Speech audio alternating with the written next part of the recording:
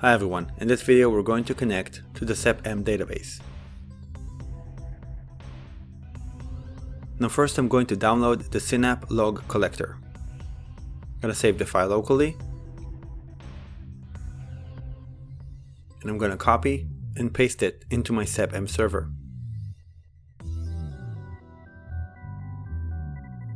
Now in order to avoid problems, I'm going to run this as admin. I'm going to do that using the command prompt.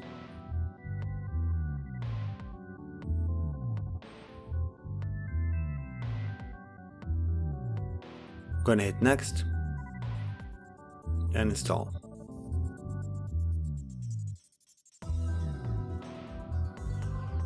Hit finish and run the log collector as admin.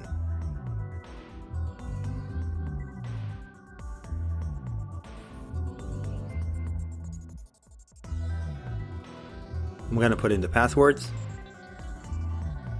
test the database connection, seems okay, and hit configure.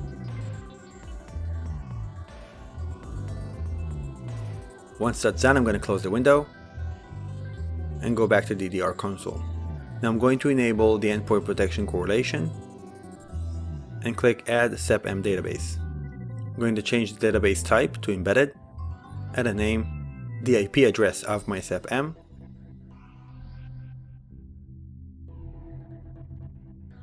leave the port at default, and enter the password. Hit save, and we're done. I'll see you in the next video.